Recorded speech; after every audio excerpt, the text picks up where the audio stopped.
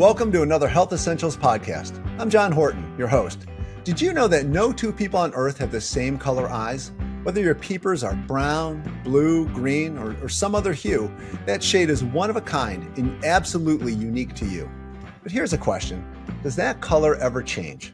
Can it get darker or lighter or just completely different? That question made us curious, which is why we reached out to ophthalmologist Nicole Bajic and asked her to join us today.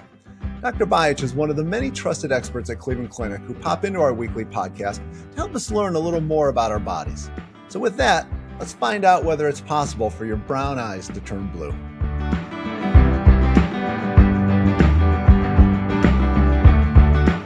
Dr. Bajic, thank you so much for joining us today. Always a great time talking with you. You as well. Thank you so much for having me. Before we get into the nuts and bolts as to whether or not your eyes can change color, can you educate us a little bit just about how eyes get their color in the first place? The basis for eye color is determined genetically, meaning you get it from your parents. Darker colors like brown typically have more melanin, which is a pigment that determines pigmentation in our skin and eyes and hair.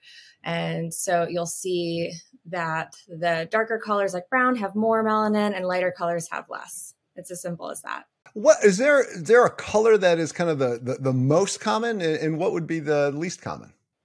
Sure. So brown is the most common color for eyes, and then blue tends to be the next most common. And they say green is typically the rarest of eye colors. About 2% of the population have it.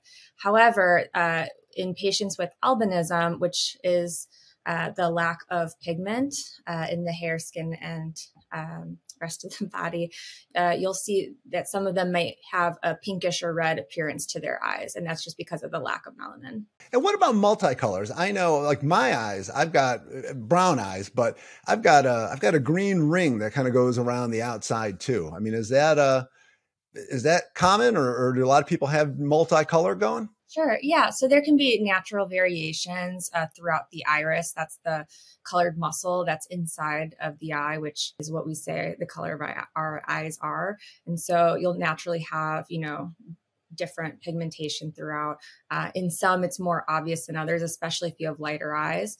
However, people with lighter eyes, if they have, a birthmark on their iris, that might be something to, keep an eye on as well. So always a good reason to go see your eye doctor. I did not know you could have a birthmark on your iris. In addition to other parts of the eye as well. When it comes to eyes changing color, let's start with babies. And I always thought the eye color that you're born with, it usually doesn't hang around all that long, right? Correct. So most babies are born with maybe a grayish or even bluish tinge to their eyes. However, as they get older, and this can vary, typically 3 to 9 months, maybe most around 6 months, we'll notice the change in eye color. However, it can take up to 3 years until the final eye color is determined. I'm assuming that all kind of goes back to that melanin production that you were talking about. And it's, the same thing with hair color too, right? So you'll see, as children get older, sometimes their hair color can change too. Genetics can be a funny thing. Well, I'm familiar with the hair color change. This would be my father's hair that I currently picked up about 10 years ago. So coloring definitely adjusts over time. So you had mentioned that babies, the eye colors change up to 3 years. What about after that? Do we keep seeing kind of some modifications in the coloring of your eyes? Typically, no. So if someone is, older, especially as an adult, and they notice, any change, that could be a signal that there is some sort of pathology or disease process going on. So if there is a sudden change, that should definitely signal someone to get it checked out. Okay. So there's because I know you look around online and you see things where they're like sunlight can change it, or just, time that it can just, the shade will vary a little bit. Sure. So that's, A lot of that can be an optical illusion, right? So, especially if someone has, lighter colored eyes, if they're wearing a certain tone color in their shirt, maybe it brings out more of the blue in their eyes or green. And so, your eyes aren't actually changing from blue to green moment to moment. It can be just, an optical illusion based off of, what the color palette is, next to you, just like, with hair color too. So, for ladies who have, highlights in their hair, sometimes, especially in brighter sunlight, their hair is going to look lighter versus, other lighting conditions where their hair is going to look darker, or, depending on the kind of, shirt they're wearing, whatever color is next to it, you'll see different tones being brought out. Are there any, you had mentioned just like injury or illness. I mean, could that do anything to change the color of your eye where you need to kind of go in right away if you see something? Absolutely. In fact, I saw a patient just recently who had noticed a change in one of the eye colors, and they came in and they ended up having something going on that we had to take care of. So it can absolutely signify, something more nefarious going on. So in terms of eye color changing, over time, typically, it's some sort of disease process. If it's with the iris, maybe there's loss of pigmentation or atrophy of the iris, meaning the muscle is getting thinner over time. And so, if you're losing pigment from the iris, it can appear lighter. That can be for a variety of reasons. Maybe due to like a virus or, some other process going on like glaucoma, like pseudoexfoliation or pigment dispersion syndrome. But it's hard to say without an eye exam. Additionally, it's very common as we're getting older. There's something called arcus where you can see a white ring around the eyes, and some people can be quite prominent. And some people might confuse that with their eyes turning blue, just because it looks lighter. However, it's in a totally different part of the eye and is not the iris itself.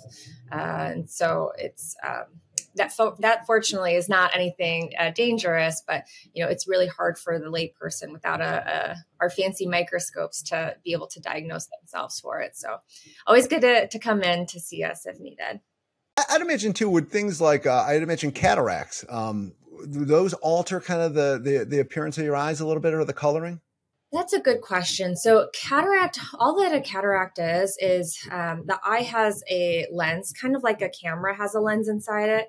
I know now we're used to our iPhones being our cameras, but I guess the old fashioned cameras where there was an actual lens. The old school ones, yes. The old school ones.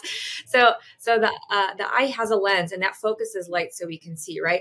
That complex is behind the iris. So you're only seeing a tiny portion of the lens. When that lens starts to turn yellow and cloudy, that's all that a cataract is. However, people who might have naturally more dilated pupils, you're going to see more of that lens, or in older folks, you're going to see more of their cataract. And if they have a very advanced cataract where it's so advanced, it's not just yellow, it's white. That's one of the most advanced kinds you can have. Then, people will see that and say, oh, yeah, your eyes look lighter, but it's really, they're just seeing the white cataract behind the iris and pupil. Which would be a reason why, if you start seeing a little bit you look in the mirror and you're like, that's not the color I remember, you should go in and see an eye doctor and kind of find out what's going on. Yeah, chances are, though, people with that advanced cataracts are not going to be seeing well in the first place. But if they have someone telling them that their eyes look whiter and they're having trouble seeing, I mean, all the more reason to come in to see us. Yeah. How would, like you admit, if you have an injury, you get hit in the head or suffer some sort of eye injury, like how would that change the color at all? Yeah, that's a great question. So it can depend on what's going on, right? So someone can get with trauma something called an 8-ball hyphema, which means the entire front part of the eye fills with blood, and so it looks like it looks like an 8-ball, and that's why we call it that, because the whole eye looks black. You can't see anything because it's all just filled up with blood, and it's darkened and likely clotted, and so that is definitely a good reason to come in to see an ophthalmologist. Yeah, I would say that would definitely warrant I think a call or a visit right away if your eyes go black. Any trauma to the iris, it can affect the shape of the pupil, which, can maybe confuse people with seeing like a change in eye color. If they had, significant damage to the iris, you might be seeing a lot more of the pupil, or it looks really irregular. And so maybe it'll look darker to some folks. Or if you have long-standing trauma from a virus and you've had atrophy to the iris, it could look lighter overall. If you have corneal damage, corneal swelling, it can make the eye look a lot lighter. And I've had patients come in to see me for that too, where, they're like, oh, my eye suddenly turned white. But it's a corneal problem. There's just very swollen and boggy, and then it actually looks white, foggy and white. And so it's you can't see inside the eye at all. You're not seeing any iris. It's just the foggy cornea.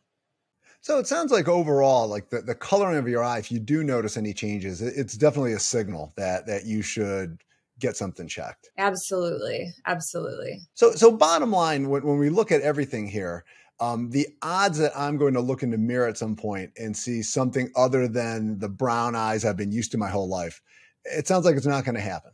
No, it's not going to happen. Maybe if you try a new purple eyeshadow, you'll bring out, different colors in the eye. But, a dramatic change in the absence of, some sort of pathology, it's really unlikely. So my dream of getting blue eyes isn't going to happen? No. But that said, if you look on the internet, you'll see some crazy, things you could potentially do, none of which are ophthalmologist recommended, at least in the United States.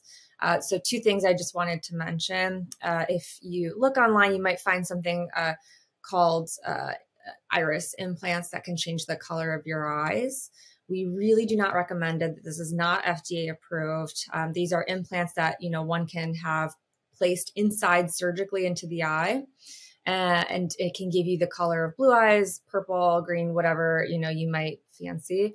However, there is significant risk of glaucoma, not to mention infection, both of which can lead to blindness. So it is really, really not worth it. And, I have yet to hear of someone doing well with those implants. So it's really not recommended. And there's a reason it's not approved in the United States.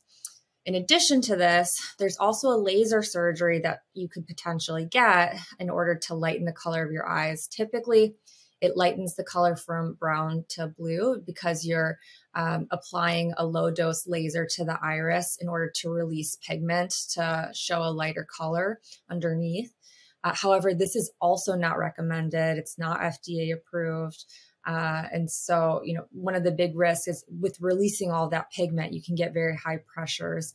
And it's not unlike that pigment dispersion syndrome I was alluding to before, where, releasing all of that material into the eye, it can clog up the drains inside the eye, leading to high pressure, causing glaucoma, causing vision loss, none of which are really worth it. It's really not, especially when you can just get colored contacts. That's great information, as always, Dr. Bajic. Anything else to add? Or I think we've kind of covered the whole spectrum of colors and changes in eyes here. If you have any concerns or you've seen any changes, we're just a phone call away. So, if you haven't made your annual eye appointment, make sure to do it, because you might not even notice that there's been a change, but we can. So make sure to make an appointment with your local ophthalmologist. Hard to argue with that advice, Dr. Bajic. So thank you so much for joining us today, and looking forward to having you back. Thank you so much. Have a great day. Right, bye-bye. Odds are the eye color you have now is pretty close to what you'll be seeing for the rest of your life. And if they do start to look a little different, talk to your eye doctor to find out the reason why. Until next time, be well.